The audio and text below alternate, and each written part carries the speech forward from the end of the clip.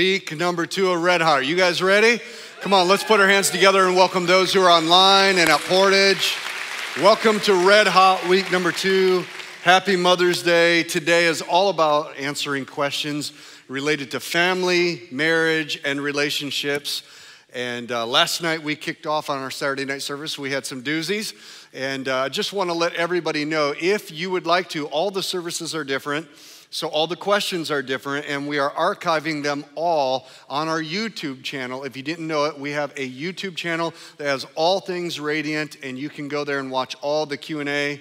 And that you can find that it's Radiant Channel. If you go to YouTube, punch in Radiant Channel, has all kinds of resources there. Subscribe to it, follow with us, and you can track along with all the questions. So if you haven't texted in your question, you can go ahead and do that. We'll try to get through as many as we can today. Let's take a look at what our first question is. What does godly pursuit of a lady look like? Where are these Proverbs 31, verse 10 ladies, unicorns, hiding? Well, first of all, you're not going to help yourself by calling them unicorns. Four-legged animals with a horn coming out of their foreheads. Probably not going to win one of them over for you. So I know one of them is at home. Her name is Lee Cummings. She is a godly Proverbs 31 wife of almost 27 years for me. And I just say happy Mother's Day. She's watching at home. She doesn't feel good today. She's got a little bit of a cold. And so love you, babe. Happy Mother's Day. If you are looking for one, what does pursuit look like of a godly woman? Well, here's the thing. I tell a lot of people, if instead of looking for a godly person, whether it's a husband or a wife, work on becoming the one that somebody else is looking for. That is the key. You work on becoming a godly man, and what will happen is you will attract a godly woman. And if, you know, we don't have a lot of control over what other people do, but we do have control over who we are. And I do really believe that when we put our focus on following after Jesus, that whole Matthew 7:33, that when you seek first the kingdom of God and his righteousness, then everything else that you need is going to be added to you. I believe that means that God is sovereignly going to bring the right person to you. Or you're going to cross their paths, you're going to intersect, and you're going to notice one another. Let me tell you the best environment to find a godly person. It's in church. It's shocking to me how many people are surprised when they don't meet godly people at the nightclubs. You know, I keep going to the bars. I can't find any godly people. Hello. Have you done math? 1 + 1 equals? Yeah, one person in here passed the test. Thank you. Yeah. And so if you want to find godly people, don't go to places where you're going to find environments that draw compromise. And so I would say, number 1, church is a great place. Number 2, have godly friends. When you're pursuing Jesus, that means you're going to be in godly environments and you're going to surround yourself with godly, wise people. Well, here's what I know. Godly people are drawn to godly environments, and godly people surround themselves with godly friends who know other godly friends who know other godly friends.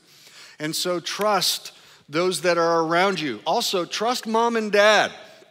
I know that you're like, oh, I don't want my mom and dad setting me up. Listen, mom and dads know what they're doing. Can I get an amen in here? All right. And in addition to that, I know that there are some people that have utilized online dating. I think that probably in our day and age, there's a lot of that. I've heard some really good stories. You know, you go to christianmingle.com. Make sure you don't go to christiantingle.com. It's probably not the best site. But I've heard some people that have met some really awesome people because of the filtering process. The key is you have to trust in the Lord with all your heart.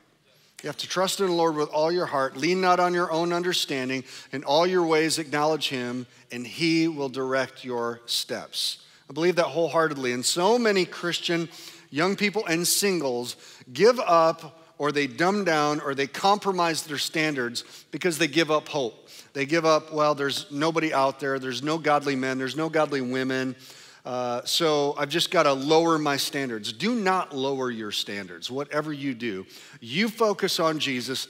I believe that in the right timing, in the right place, when you have the right people around you, you're going to intersect, you're going to find them. But you have to look for those things. One of the things that we encouraged our kids to do was, even when they were young, was to begin to start writing down qualities and characteristics that you're looking for in a person. That you're looking for in a person that you want to share the rest of your life with. And obviously, good looks and attraction, that's a big part of it. There has to be that piece, I get it. But if that's all you're limiting it to, or if you don't have a plan and you just kind of meet somebody and there's a physical attraction, but you don't have other qualities and characteristics that are significant and important to you, then you'll find yourself enmeshed in a relationship by accident that then you begin to get soul ties attachment to, that you're not logically or objectively making decisions about the future of that relationship. So write down things like, I want them to be godly. I want them to be a leader. I want them to be funny. I want them to enjoy these kinds of things, so that you know what you're praying for, and pray with specificity. We prayed for our kids, still do, in specificity for each one of our kids' spouses. When we met Zach, only one of our kids was married, but when we met Zach, Jane and I had been praying for Zach for the entire life of our daughter, Ashley. We had been praying and said, God, bring her a young man who enjoys the things she enjoys, that's a godly leader, that has done all these things. And she went to a internship, a spiritual, or a kind of a discipleship internship out in Colorado, and Zach and her caught eyes on the first day. Well, he was everything that she had been praying for. They had to wait 1 year before they could announce to each other their feelings for one another because of the internship program. And it's just awesome to see two godly people that have come together because they were very specific in what they were looking for. And because of that, God met that. God met that. If you'll take anything, if you'll take anyone, you'll get anyone. But write down a specific list of things that you're praying for and trust God, believe God, let him direct your steps. Okay, let's take another question. Why is it so important to wait for marriage to have sex? And this is from Richland. This is somebody in Richland that asked this question. Why is it so important to wait for marriage in order to have sex? Well, that's a great question. And it's a important question in the day that we live in, because our culture is very sexualized, and the way that we view sex in our secular, humanistic, Western mindset is we think that sex is recreational activity. We think of sex as pleasurable, which it is. We think of sex as recreational, that you can kind of be with a whole bunch of people and it doesn't have implications. We kind of treat sex is like a game of Twister. I mean, it's like, well, let's go out, let's go for a run, or let's play Twister, or let's have sex. And in our culture, we have friends with benefits. It's like, I don't want a relationship with you, I just want to have sex with you. Or we have a hookup culture where you're just going out and you're looking for somebody to have sex with. And it's all based on this assumption that nothing else except physical activity is happening when you have sex. But that is not what the Bible teaches. That's not what God says about sex. In fact, that wasn't even God's intention. How many know that when human beings discovered sex, God was not shocked? Do you know that? God wasn't like, what in the world are they doing? I had no idea they'd do that. Whoa, turn your eyes, Gabriel. I mean, you don't need to see this. Sex was actually part of God's intentions. And it's why a woman's body and a man's body complement one another. That's why when they come together, there's pleasure for both. That's why when they come together, there are children that are born, or the potential for children and offspring to be born. And beyond that, that's the physical arena. The other part of it is that sex is God's bonding agent between two people. Neuroscience tells us this, that there are chemicals that are released in the brain physiologically when you have sex that actually bonds two individuals together. It actually makes a man be attracted and emotionally bonded to a woman, and a woman bonded to a man. Here's what's interesting. I just read an article. There is a different hormone that is released when a man or a woman views pornography. It's not the same. There's only a release of this bonding hormone that takes place when a man and a woman come together in sexual union. And why is that? It's because God said in the very beginning, the two shall become one flesh. And God has done that physically, he's done that emotionally, and he does it spiritually. So 1 Corinthians, Paul says, do you not understand that your body is the temple of the Holy Spirit? And when you have sex, he says, flee sexual immorality, because when you have sex, it's different than all other things. In fact, when we talk about sexual sin, Paul says this in 1 Corinthians 6, the body is not meant for sexual immorality. When the Bible says and uses the term sexual immorality, it means any sexual activity outside of one man and one woman who are under the protective covering of a marriage covenant coming together in a bonding of one flesh called marriage. And then within the bonds of marriage, there's freedom, there's pleasure, there's liberty. But he says that the body is not for sexual immorality, but the body is for the Lord, and the Lord for the body. And then he goes on in the same chapter, and he says this, he says in verse 18, flee from sexual immorality. Every other sin that a person commits is outside the body, but sexual immorality sins against your own body. So actually, sexual sin is actually different from all other kinds of sins because you're sinning against yourself. And it actually has ramifications that affects you, body, soul, and spirit. And it goes on to say this, that when a man, this same chapter says that when you join yourself, in this case, he says to a harlot or to a prostitute, which is the epitome of recreational sexual activity, it says, don't you know that you become one with her? So here's what's happened. Here's what happens. When you have sex physically with a bunch of partners, you can contract what are called sexually transmitted diseases. When you have sex with a lot of partners, spiritually, you contract spiritually transmitted diseases. That means every issue that they have going on in their spirit, because now you become one with them, you contract. There are spiritual transmissions that take place during sex. So the good is transmitted, the bad is transmitted, as well as physical. And then there are soul ties in our emotions where we become bonded to that individual.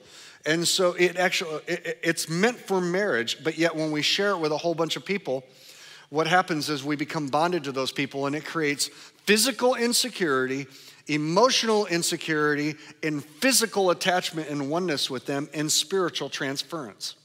You see, the world doesn't know that because the world believes in a two-dimensional box. We're body, this is all that there is, and so if that's all that there is, then the emotions are just kind of a projection of other things, and spirit is mythology. But as Christians, as people believe in a creator God who has intentions behind everything that he does, we're called to live sexually pure. That doesn't mean we're supposed to be prudes. Do you know that years ago, Red Book, which was a woman's magazine, did a survey among women in America. Now, this is probably 20 years old now, but here's what it found. The most sexually fulfilled women in the United States were born-again Christian women who were married. And there's a reason for that. And I would venture to say that the same is true with men. When there's one flesh and there's unity in a marriage built on the foundation of God's word, there's a lot of fun, there's a lot of freedom, there's a lot of experimentation, there's a lot of all that kind of stuff that can go on because we have a trust of covenant in marriage. And so, if you're having sex outside of marriage, stop it, repent, let God clean your heart and give you a new sense of purity so that when you enter into marriage, you can be renewed and you can experience God's gift of sex just like you would have if you had never made those mistakes, okay? There we go. And you should clap there because that's good information. Thank you. Biblically, what is the balance of having friendships with those who are homosexual and transgender, etc.? Well, let me answer that question this way. Number one, we need to distinguish between, when we use terms homosexual and transgender, specifically in the arena of homosexuality, we need to distinguish between those who are proclaiming, professing Christians and those who are not. Because when people are not, and they're not a Christian and they're living in these kind of lifestyles, or they're identifying in a very specific way according to their sexual preference or those kinds of things, then they fall under the category of what we all were before we were saved by Jesus, which is sinners. And Jesus was called a friend of sinners. And so we can be friends with those people. We can be kind to them. And our goal as Christians should be to help those people as well as any other people, as well as your heterosexual promiscuous friends or any of those type of people, that we want to bring them to Jesus. Why? Because we realize that before and without Jesus, we're all broken people who are trying to find our way through life, have a desire to know God, and at some point are going to need to hear the gospel of salvation. And maybe God put you in proximity to their life to share that with them. Okay, and so in high school, my best friend, or one of my best friends, I should just say one of my best friends, was a guy who was like 4 years older than I was, and he struggled with homosexuality. He was sometimes he was trying to serve Jesus, other times he wasn't, but he was, for the majority of the time that we were friends, all the way through my mid-20s, he was openly gay. He didn't want to be, struggled with it, but he was practicing it. And you know what? I had people, because I was pursuing ministry, I had people, it's like, ooh, are you gay, Lee? I'm like, look, I don't struggle with that, but I'm not homophobic because I love people. I'm not turned off by somebody who's attracted to other women who's married to one woman and they struggle with adultery. That's sexual sin. But I have people that are friends and people that go to the bar and hook up. I had friends like that, but they were my friends. And my goal was always to be Jesus to them, be kind to them, love them where they're at, but then point them in a better direction. Okay, that's number one. Number two, if you have people in your life that name the name of Jesus and say, I'm a Christian, but yet are practicing homosexuality, those kinds of things, then that's a different situation. Because there's a difference between having somebody who's a Christian. We have many of them at Radiant Church who struggle with same-sex attraction, but yet don't act on it because they know that the Bible teaches that the actions themselves are destructive. And you know what? I have the utmost respect for people that say, you know what? I have same-sex attraction, or I'm gay, but yet I am a follower of Jesus, and because of that, I know that God's word says that I can't act on that, and so I'm intentionally celibate for the sake of the kingdom of God. I love those people. I celebrate them. I honor them because they are exercising self-control for the sake of the kingdom of God. And we have many of those kinds of people in our church. The problem I have is that in our culture, we have taken our sexual activity and we've formed identities around them. Listen to me, your identity is not based on what you do or don't do. Your identity is not based on your sexual temptations. That is not who you are. That is a lie from the pit of hell. Who you are is you were created to be a child of God, to know God, and what you struggle with are temptations, and all of us have different temptations. Now, there are people who say, God made me this way, I'm gay, but I want to serve Jesus, and so all the things in the Bible, God just has to deal with it. You're going to have to deal with it because I'm practicing in it. This is just who I am. And the Bible says in 1 Corinthians, it says, if you have somebody who's a brother and they are living sexually immoral, and that could not just be homosexuality, that could be heterosexuality. It could be somebody who you know who's claiming to be a Christian and living with somebody that they're not married to and sexually active. Or it could be somebody who's committing adultery, even though they claim to be a brother. It says that in those cases, we're supposed to Matthew 18 them, which is to go to them and gently confront them on their sin and then be willing to walk with them in repentance and to pray with them and to weep with them and to grieve with them and to help them and to aid them in any way that we can. But if they continually resist the conviction of the Holy Spirit and they reject God's word and they reject your friendship and they basically say, well, you either accept me the way that I am or we're not friends. In that case, they've made a decision that they're going to choose their sexual activity and preferences over following Jesus. Because sexual immorality and following Jesus are incongruent. You can't do both at the same time. I can't go to the UP and to Chicago at the same time. I have to pick which direction I'm going to go in. And here's what Jesus said. Anyone who would come after me, let him deny himself, take up his cross daily, and follow me. Sometimes denying self is denying our temptations, denying our desires, and denying old identities that the world tries to impose on us so that we can follow Jesus. And that applies to everybody across the board. Okay, that's how I would answer that question today. What does the Bible say about generational sin? Is this something that we deal with today? So generational sins, or in the Old Testament they're referred to as generational iniquities, is spoken of several different times, and sometimes very directly and sometimes indirectly.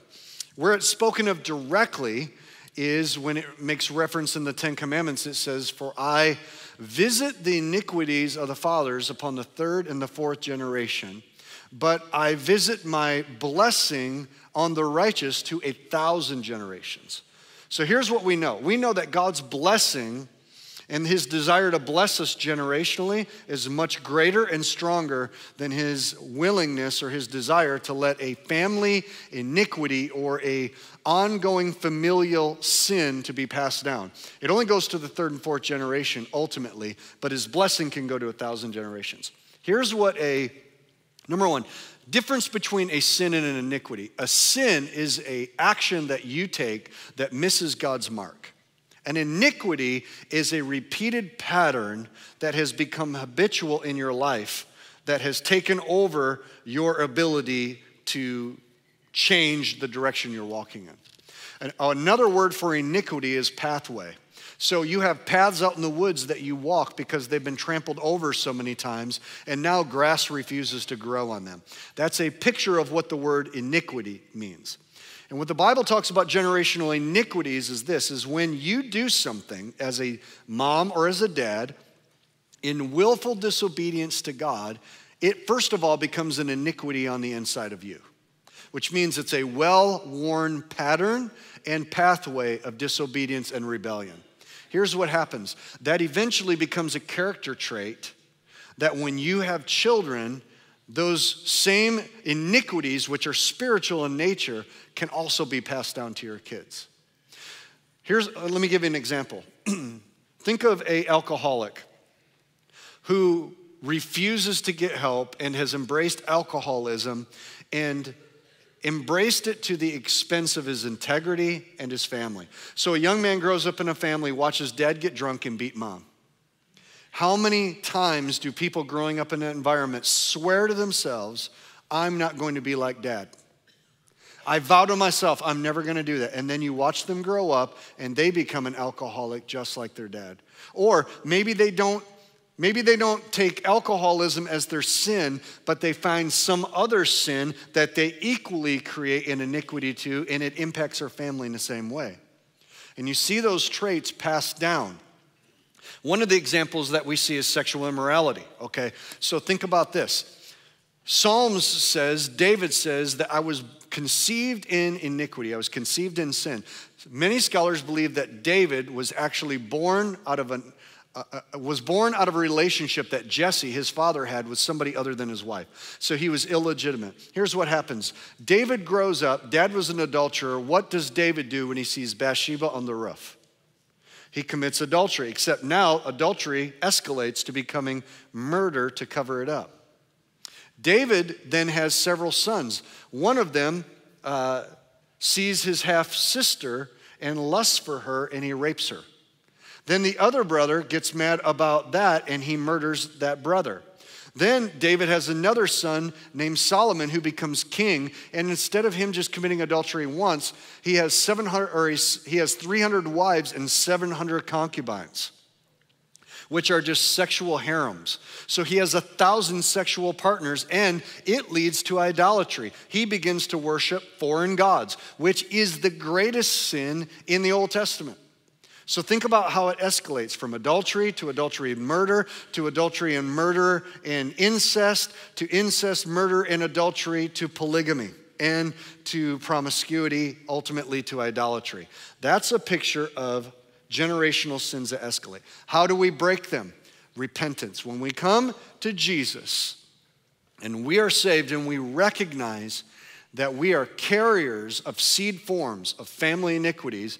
We lay them at the foot of the cross, and we repent on behalf of our family. We ask God to uproot those seeds out of our heart and to fill us with His Holy Spirit. And then we begin to renew our minds with the Word of God, get God's thoughts into our heart. We begin to become conformed into the image of God as sons and daughters of God. And we allow the power of the bloodline in Jesus that we have to overpower the bloodline that we have in the natural. My dad, divorce was a family iniquity in my family. Not my grandparents, but my dad and several of my uncles and even beyond that.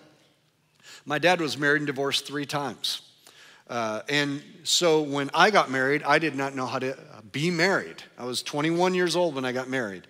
And I loved Jesus with all my heart. I loved Jane with all my heart. But I had massive insecurity about every time we would get in an argument, I thought Jane's going to leave. And what was that? It was that family iniquity that was rising up. And I had to go to Jesus with that and go to my mentors about that. And I had to renew my mind about that in order for those seeds to get uprooted. Because here's what they would have grown into. They would have grown into full-blown insecurity and decisions that would have ultimately become self-fulfilling prophecies. And I'm grateful for the grace of God. So whatever you maybe are struggling with in your families, go to Jesus, let Him uproot that and give you a brand new heart, okay? That's that. Okay, let's take another question. Rick at Portage, as the nuclear family has been attacked in the United States, where do you see culture going in the next 10 to 20 years? And how can we protect our families and best be salt and light to a confused world? Wow. I'm going to take a drink for that one. Talk amongst yourselves. Let me just tackle the first part. Nuclear family. Let me tell you why the nuclear family, and when we refer to nuclear family, we're talking about mom and dad who have kids. Family. That was God's original design for the family. And listen, before God created anything else, any other institution, He didn't create government, He didn't create church. First thing He did was He created family. Why? Because God created the human family on the earth in the garden to be His representative of His government in His image as it is in heaven. So family, husband and wife, in His image, He created them male and female. Male and female come together and create a family. That family is the image bearer of God to the rest of God's creation. Because family is the image bearer of God, and because the devil hates the image of God, that's why the family is under attack. You see, in the Old Testament, the way that Satan attacked God's image was by causing God's people to worship other images. Those are called idols. And in the New Testament times, He's become more sophisticated. What He wants to do is He wants to mar and destroy and pervert the image of God in the earth. Why? Because He hates God. And every time He sees a family, He sees the earthly representation of God's image and God's government and God's rightful lordship over the earth. And so what does He do? He attacks it, and He maligns it, and He disfigures it. That's why we're seeing family under attack. It's a spiritual attack. I know we've got all kinds of anecdotal arguments and relationships and people that we know in schools and different things like this. But at the essence of it, let me tell you this. The battle against family is spiritual warfare as we approach the last days that we're living in. And I want to tell you where it's going to go over the next 10, 20 years. It's going to get worse. It's going to get worse. It is going to, I don't know exactly where it's going to go, but here's what I want you to know. It is impossible to raise kids as Christians in this culture on cruise control. You can't just do what you could maybe do 50 years ago and just raise your kids, take them to church, live your lives, listen to your country music, and invest them in everything else. You know, put them in this and put them in that, and attend church once a month. And not really live your Christian life. As parents, your job is to, number one, model Jesus as Christ followers to your kids, because they will follow who you are much further than they will follow what you say. So mom and dads, you can't get mad at your kids for listening to their music when they walk into the living room and you're listening to country music about losing your dog, your shotgun, and your girl and turning up another bottle of whiskey. And if you're listening to your hip hop that's talking about hoes and all kinds of other stuff, and don't be surprised when you drop them off at youth group and they're just like, well, mom and dad aren't into this and they're just like the world. Mom and dad's our number one responsibility is to reflect the image of God to our kids. Number two, it's to prioritize what's important to our kids. And you can't do that on cruise control. You are going to have to get the word in you so that it affects the decisions that come out of you so that it shapes the kids that are around you. And in the next 10, 20 years, here's what I want to promise you. Listen to me. If you will not disciple your families, and I'm talking to men, and if you're not married and you're a single mother today, then I'm talking to you, but I'm talking to nuclear families this morning. Parents, moms, dads, and specifically dads, if you will not disciple your kids, the world will. And when they are 18 years old, they will be fully devoted followers to hedonism and to the world. And don't be shocked. Well, I took them to church. Yeah, well, I took my kids to Dunkin' Donuts, but they're not glazed donuts. It's because whoever has the most influential voice in their lives will determine what they become a disciple of. And let me just say, parents, if the loudest voice in your life is your music, it's pop culture, it's 24-hour news cycle, it's Netflix, Hulu, and primetime, if it's ESPN, if those are the loudest, most influential voices in your life, if they get the most screen time in your life, you will become a disciple of those things instead of a disciple of Jesus. The greatest thing parents can do is be a person that is in the Word, that prioritizes, as for me and my house, we are going to serve the Lord. I'll come Saturday night or Sunday morning, we are in church. Youth group is a priority. If you want your kids to grow up to be disciples of baseball, then go ahead, take 6 months off and go and do all the travel sports that you want to. And then when your kids grow up, they'll be really good memorizers of the days when they played Little League. But if you want your kids to grow up and love Jesus, put them in the environments where they're going to see Jesus as a priority. When I was a youth pastor, I had so many parents that would show up in March and say, we'll see you in November because we got travel sports. Guess what? Probably your kid is not going to grow up to be a professional athlete, but even if he does, do you want them to be a hedonistic professional athlete? Or do you want your kids growing up to know the priority for us in our household is God's word, it's God's house, it's God's people, and we put God first in our life. You do that, you got a good chance of raising godly kids. You don't do that, they'll be discipled by the world. So there you go.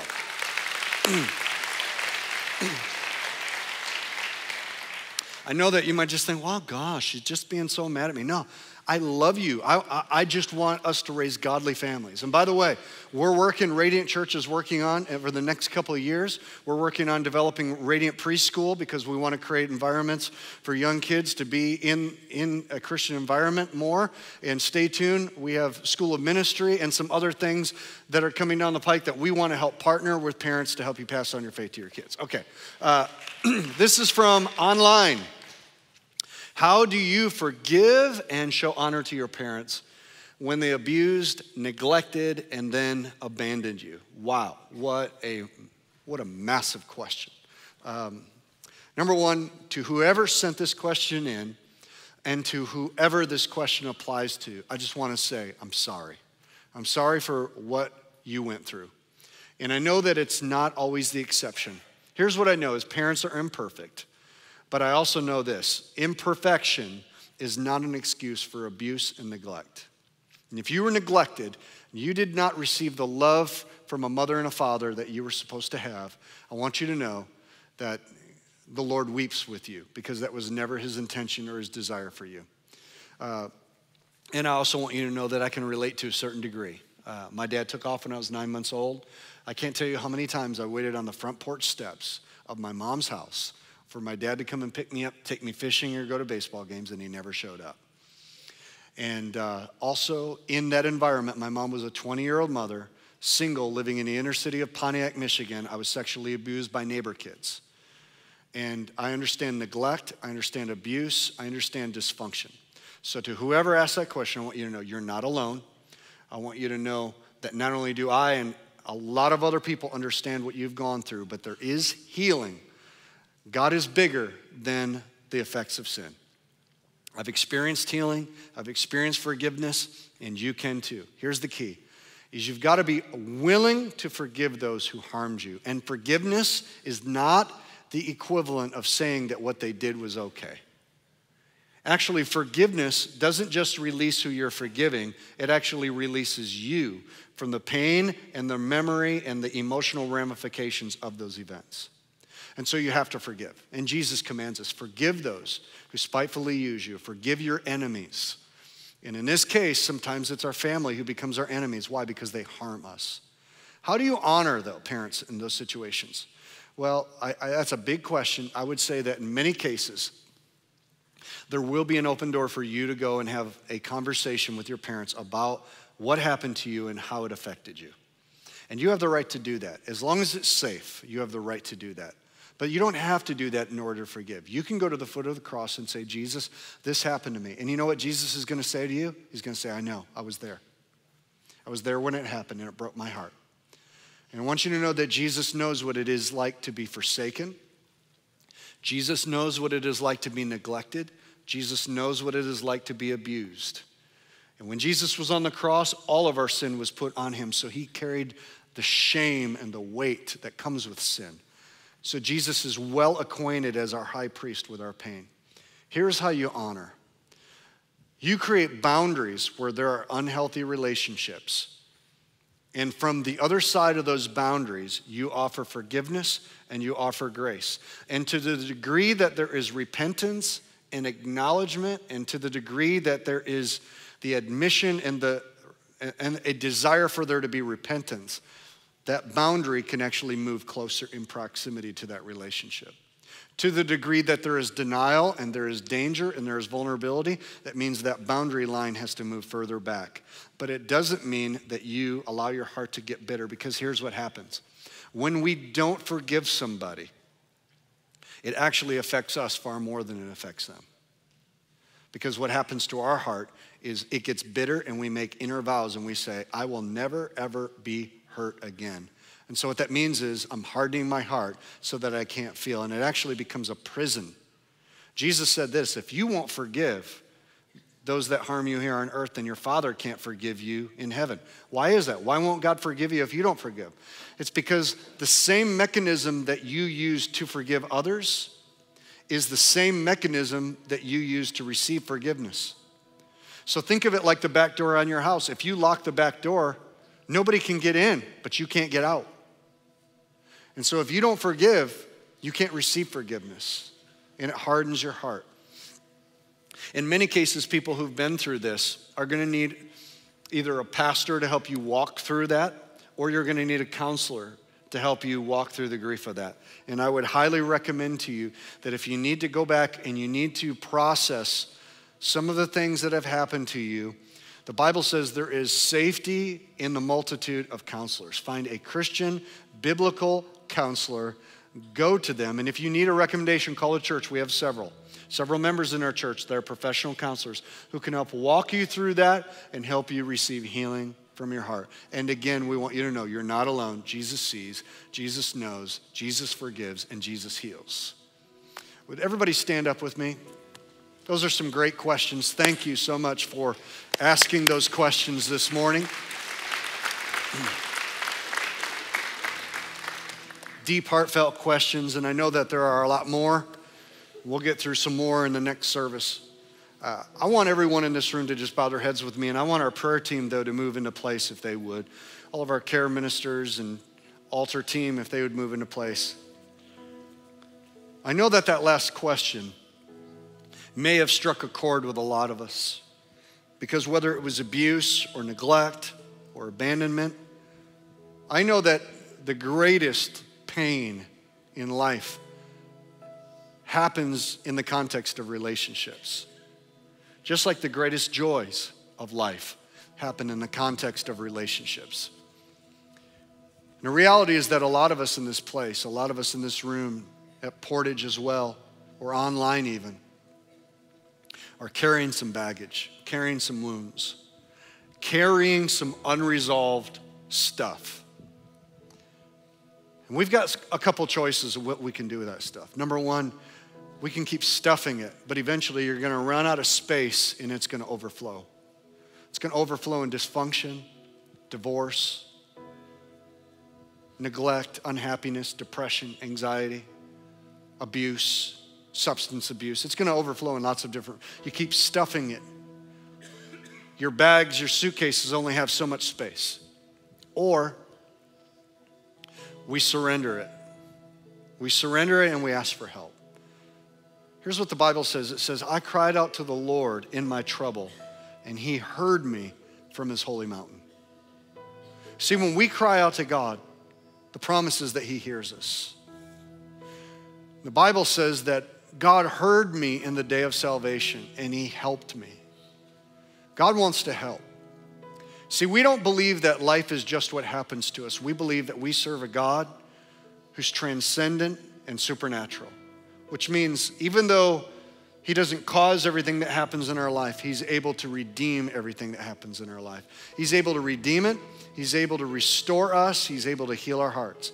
He's stronger than sin. He's stronger than dysfunction. He's stronger than what other people have done to us. What does it require? Humility on our part. Just say, God, I need you. Hear me. I'm broken. I'm hurt. My marriage is a mess. I'm struggling in my sexuality.